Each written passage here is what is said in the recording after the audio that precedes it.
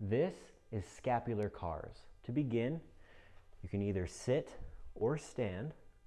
And what you're doing is essentially drawing a circle with the point of your shoulder.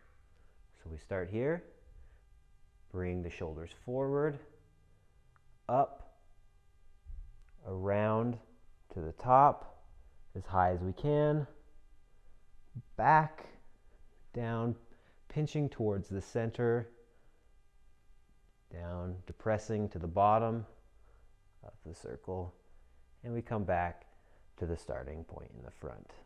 We can do the same thing the other direction. So we start here, come back, pinching to the center, up around to the very top, coming forward, back down to the bottom.